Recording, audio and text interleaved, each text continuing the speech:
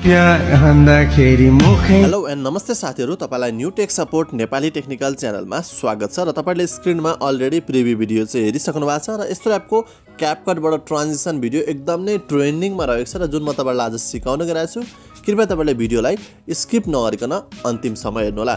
र यस्तो टाइपको एडिट गर्नलाई हामीले युज गर्ने एप भनेको सबभन्दा फर्स्टमा हेर्दा क्यापकट एप रहेको छ। तपाईले आफ्नो फोनमा लेटेस्ट भर्जनको क्यापकट एप डाउनलोड गरेर इन्स्टल गरेर यसलाई ओपन गर्नु होला। क्यापकट एपको लेटेस्ट भर्जनको लिंक चाहिँ मेरो टेलिग्राममा रहेको छ। तपाईहरुले टेलिग्राम च्यानलको लिंक चाहिँ भिडियोको तल डिस्क्रिप्सनबाट जोइन गर्न सक्नुहुनेछ।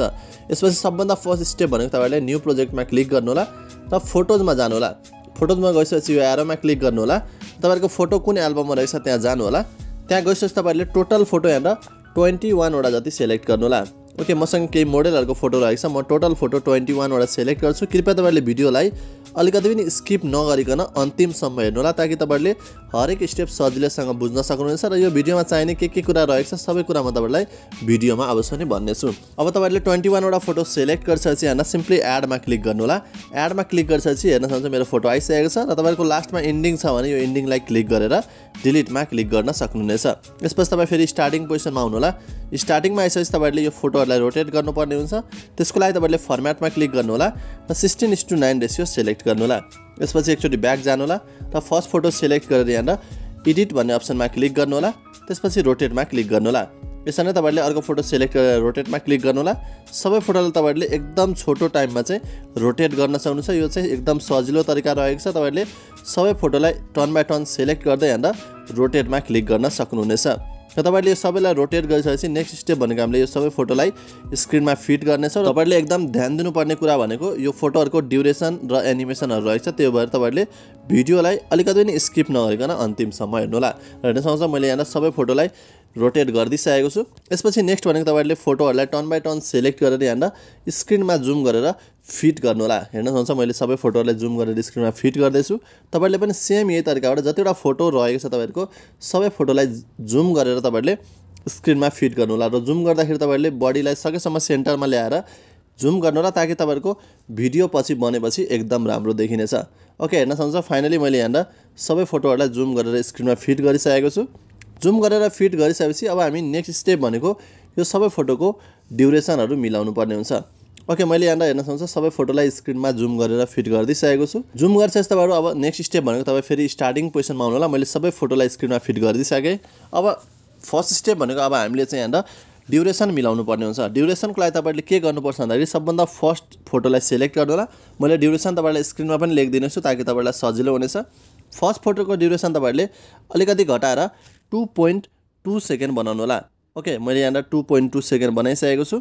त्यसपछि सेकेन्ड फोटो यहीँबाट सिलेक्ट गर्नु होला। यसको ड्युरेसन तपाईहरुले घटाएर 2.3 सेकेन्ड बनाउनु होला। त्यसपछि तपाईहरुले अबको दुईवटा फोटोको ड्युरेसन चाहिँ घटाएर 2.0 सेकेन्ड बनाउनु होला। दुईवटा फोटो, एउटा फोटो मैले बनाइसके, अर्को फोटोलाई पनि मैले 2.0 सेकेन्ड बनाइसके। दुईटा फोटोलाई 2.0 बनाइसकेपछि अब तपाईहरुले एउटा फोटोको ड्युरेसन घटाएर 2.2 सेकेन्ड बनाउनु होला। ओके, 2.2 सेकेन्ड यहाँ मैले एक्ज्याक्ट बनाइने छु। हेर्न सक्नुहुन्छ मैले 2.2 सेकेन्ड बनाइसकेको छु।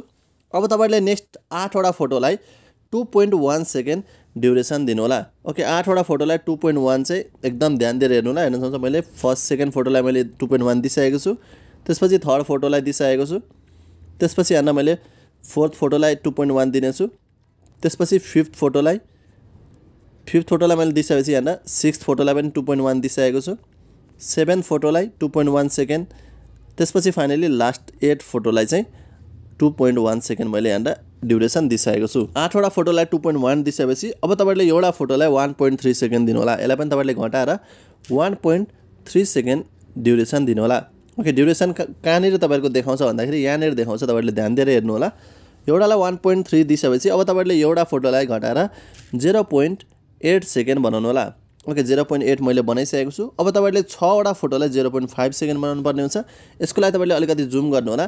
तपाईहरुले नेक्स्ट फोटो सिलेक्ट गरेर यसलाई तपाईहरुले घटाएर 0.5 सेकेन्ड एक्ज्याक्ट दिनु होला। ओके, एउटा फोटोलाई मैले दिइसकेको छु। त्यसपछि मैले यहाँ अर्को फोटोलाई पनि 0.5 दिइसकेको छु। दुईटालाई दिए। त्यसपछि यहाँ थर्ड फोटोलाई मैले 0.5 सेकेन्ड दिनेछु। थर्ड पछि यहाँ मैले फोर्थ फोटोलाई 0.5 सेकेन्ड दिनेछु। त्यसपछि यहाँ मैले नेक्स्ट फोटो फिफ्थ फोटोलाई मैले 0.5 सेकेन्ड दिनेछु। र फाइनली 6th फोटो यानी कि 6 वटा फोटोलाई मैले 0.5 सेकेन्ड दिने यतिकै मेरो टोटल फोटो 21 वटा को ड्युरेसन काम सकिसकेको छ। अब तपाईँ स्टार्टिङ पोजिसनमा आउनु होला। अब नेक्स्ट स्टेप भनेको हामीले एनिमेसन दिनुपर्ने हुन्छ। तपाईहरुले हरेक स्टेप ध्यान दिएर हेर्नु होला, किनभने मैले टर्न बाइ टर्न फर्स्टमा ड्युरेसन दिए, त्यसपछि एनिमेसन दिनेछु, त्यसपछि हामीले यसमा इफेक्टहरु दिनेछौँ। अब एनिमेसनको लागि तपाईं यहाँ स्टार्टिङमा आउनु होला। स्टार्टिङमा आइसकेपछि अब तपाईहरुले यहाँ सबभन्दा फर्स्ट 13 वटा फोटोलाई पेन्डुलम 1 दिनुपर्ने हुन्छ। एकदम सजिलो तरिकाले सिकाउनु गइरहेको छु तपाईहरुलाई। 13 वटा फोटोलाई पेन्डुलम 1 दिनको लागि तपाईहरुले फोटो सिलेक्ट गर्नु होला, एनिमेसनमा क्लिक गर्नु होला, इन्टरनेट चाहिँ अन गर्नु होला, यसको लागि कोम्बोमा क्लिक गर्नु होला, त्यसपछि यहाँ पेन्डुलम 1 लाई क्लिक गर्नु होला। ओके, एउटालाई मैले दिइसकेको छु। त्यसपछि यतिखेर तपाईहरुले अर्कोलाई दिनु होला, सेकेन्ड फोटो, त्यसपछि फेरि यहाँ थर्ड फोटोलाई मैले दिइसकेको छु। सबैलाई पेन्डुलम 1 दिनु होला 13 वटालाई। त्यसपछि fourth photo pendulum 1, fifth photo pendulum 1, sixth photo, seventh photo, eighth photo, ninth photo, 10th, त्यसपछि तपाईहरुले यहाँ 11th फोटो, 12 फोटो अनि फाइनली 13 फोटो। ओके, 13 वटा फोटोलाई मैले यहाँ पेन्डुलम 1 एनिमेसन दिइसकेको छु। यति दिइसकेपछि अब तपाईहरुले एउटा फोटोलाई चाहिँ यहाँ स्पाइनिङ टप 2 दिनुपर्ने हुन्छ। यसको लागि तपाईहरुले यहीँबाट स्क्रोल गर्दै जानु होला। स्पाइनिङ टप 2 कहाँनिर रहेको छ यहाँ तपाईहरुले देख्न सक्नुहुन्छ। यो चाहिँ फर्स्टको स्पाइनिङ टप 1 रहेको छ। तपाईहरुले स्पाइनिङ टप 2 यो रहेको छ, हेर्न सक्नुहुन्छ। यो टप 2 चाहिँ दिनु होला, 1 नदिएर टप 2 चाहिँ दिनु होला। टप 2 दिइसकेपछि अब तपाईहरुको बाँकी 7 वटा फोटो रहेको छ। सबै फोटोलाई तपाईहरुले जुम 1 दिन सक्नुहुनेछ। यसको लागि तपाईहरुले यहीँबाट फोटो सिलेक्ट गर्नु होला। जुम 1 यहीँनिर रहेको छ। यो सबै चाहिँ कोम्बो भित्रकै एनिमेसनहरु रहेको छ। जुम 1 तपाईहरुले सिलेक्ट गर्नु होला, अर्कोलाई पनि सिलेक्ट गरेर जुम 1 दिनु होला। सबैलाई तपाईहरुले यहाँ 7 वटालाई जुम 1 एनिमेसन दिनु होला। यति दिइसकेपछि फाइनली हाम्रो चाहिँ एनिमेसनको काम पनि सकिसकेको छ। ओके, जुम 1 मैले 7 वटा फोटोलाई दिइसकेको छु। दिइसकेपछि तपाईहरुले सिम्पली यसलाई ओके गर्नु होला। ओके गरिसकेपछि ब्याक जानु होला, फेरि ब्याक जानु होला। अब हाम्रो फोटोको ड्युरेसन प्लस एनिमेसन काम सकिसकेको छ। अब नेक्स्ट भनेको हामीले यसमा इफेक्ट एड गर्नुपर्ने हुन्छ। यसको लागि तपाईं स्टार्टिङमा आउनु होला। स्टार्टिङमा आइसकेपछि तपाईहरुले यहाँ इफेक्टको लागि इफेक्टमा क्लिक गर्नु होला, भिडियो इफेक्टमा क्लिक गर्नु होला र तपाईहरुले यहाँ माथि सार्दै जानु होला। माथि सार्दै जाँदा तपाईहरुले यहाँ एउटा अप्सन रहेको छ स्पार्क भन्ने, स्पार्कमा क्लिक गर्नु होला। स्पार्कमा तपाईहरुले क्लिक गरिसकेपछि अब तपाईहरुले 13 वटा फोटोलाई जुनलाई तपाईहरुले अघि पेन्डुलम 1 दिनुभएको थियो त्यो सबै 13 वटा फोटोलाई तपाईहरुले मेट्योर दिनुपर्ने हुन्छ। मेट्योर यहाँनिर रहेको छ, मेट्योर क्लिक गर्नु होला, ओके गर्नु होला। अब तपाईहरुले यसलाई घटाउनु होला, त्यसपछि यसलाई नै कपी गर्नु होला, किनभने हाम्रो टाइम चाहिँ सेभिङ हुन्छ यहीँबाट कपी गर्दै गयौँ भने। कपी गर्दै जाँदा तपाईहरुको कुनै पनि फोटोको मिलेको छैन ड्युरेसन भने त्यो अनुसार तपाईहरुले यो इफेक्टको ड्युरेसन चाहिँ मिलाउनु होला। कपीमा क्लिक गर्ने चाहिँ तपाईहरुको कपी हुनेछ। तपाईहरुले सेम यसरी एडजस्ट गर्दै कपी गर्दै जानु होला। ओके, फाइनली हेर्न सक्नुहुन्छ मैले यहाँ सबैमा कपी गर्दै जाँदैछु। तपाईहरुले पनि सेम यही तरिकाबाट कपी गर्दै जानु होला। यति गरिसकेपछि तपाईहरुले कतिवटा फोटोलाई भन्दाखेरि टोटल 13 वटा फोटोलाई यहाँ तपाईहरुले यो इफेक्ट दिनुपर्ने हुन्छ। ओके, फाइनली मैले यहाँ 13 वटा फोटोलाई मेट्योर इफेक्ट चाहिँ दिइसकेको छु। यसपछि तपाईहरुको एउटा फोटो रहेको छ जुन तपाईहरुको यसरी रोटेट हुन्छ। यो रोटेट हुने फोटोलाई तपाईहरुले अर्कै दिनुपर्ने हुन्छ। यसको लागि तपाईहरुले यो फोटोको अगाडि आउनु होला। यो फोटोको अगाडि आइसकेपछि यहाँ भिडियो इफेक्टमा क्लिक गर्नु होला। यो फोटोको ड्युरेसन चाहिँ 1.3 सेकेन्ड रहेको छ। यसपछि तपाईहरु सिम्पली यहाँ पार्टीमा जानु होला। पार्टीमा गइसकेपछि यहाँ तपाईहरुले ब्ल्याक फ्ल्याश पाउन सक्नुहुन्छ। ब्ल्याक फ्ल्याश क्लिक गर्नु होला, ओके गर्नु होला र ब्ल्याक फ्ल्याशलाई तपाईहरुले घटाएर यो फोटोभरि मात्रै राख्नु होला। यति गरिसकेपछि अब तपाईहरुको यहाँ केही फोटोहरु बाँकी रहेको छ। यो फोटोहरुलाई तपाईहरुले कुनै पनि इफेक्ट दिनु पर्दैन। यति भइसकेपछि फाइनल तपाईहरुले भिडियोलाई फोनमा सेभ गर्नलाई यहाँ माथि एरोमा क्लिक गर्नु होला। एरोमा क्लिक गरेर तपाईहरुको भिडियो चाहिँ फोनमा सेभ हुनेछ। सेभ भइसकेपछि अब हामी लास्ट स्टेप लगभग हामी आइसकेको छौँ, किनभने हामीले अगाडिको जुन त्यो इमोजी वाला पार्ट रहेको छ त्यो पार्ट हामीले एड गरेर अनि बल्ल भिडियोलाई रोटेट गरेर साउन्ड एड गरेर हामीले चेक गर्नेछौँ भिडियो कस्तो बन्यो भनेर। र फाइनली भिडियो चाहिँ मेरो यहाँ एक्सपोर्ट भइसकेको छ। एक्सपोर्ट भइसकेपछि तपाईहरुले सिम्पली यहाँ डनमा क्लिक गर्नु होला, फेरि न्यू प्रोजेक्टमा क्लिक गर्नु होला र भिडियोजमा जानु होला। भिडियोजमा गएपछि यो एरोमा क्लिक गरेर तपाईहरुको भिडियो कुन एल्बममा रहेको छ जुन तपाईहरुले भर्खर सेभ गर्नुभयो र तपाईहरुलाई म एउटा अर्को भिडियो पनि प्रोभाइड गर्नेछु। यस्तो टाइपको यो इमोजी वाला भिडियो रहेको छ।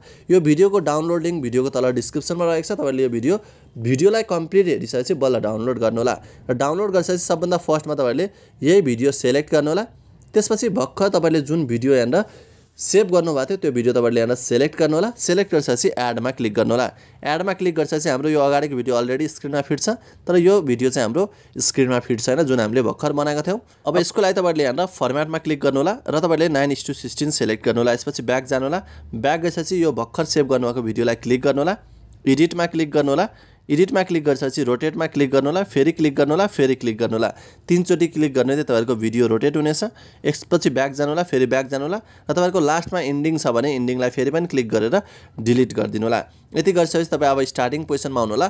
स्टार्टिङमा आइसकेपछि अब हामी साउन्ड एड गर्नेछौं र साउन्ड अनुसार हाम्रो ट्रान्जिसन मिलेको छ छैन त्यो म तपाईहरुलाई चेक गरेर देखाउने छु।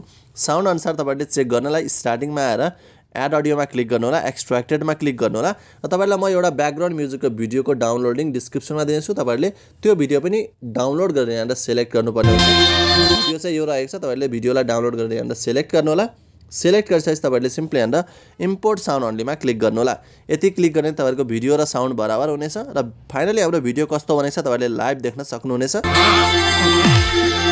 ओके, हेर्न सक्नुहुन्छ।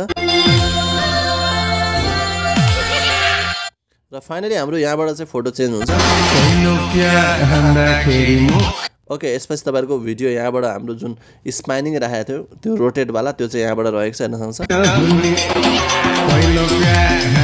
र फाइनली अहिलेको निकै नै ट्रेन्डिङ अनुसार हाम्रो भिडियो रेडी भइसकेको छ। तपाईहरुलाई यस्तै ट्रेन्डिङ भिडियोहरु आउने दिनमा पनि सिक्न चाहनुहुन्छ भने च्यानललाई सब्स्क्राइब गर्न नबिर्सिनु होला र छेउमा रहेको बेल आइकन दबाएर नोटिफिकेसनलाई अलमा राखिदिनु होला र भिडियोलाई फाइनली फोनमा सेभ गर्नलाई यहाँ माथि एरोमा क्लिक गरिदिनु होला। र नेक्स्ट ट्रेन्डिङ भिडियोहरुको साथ अवश्य पनि उपस्थित हुनेछु। अहिलेलाई बाइ बाइ।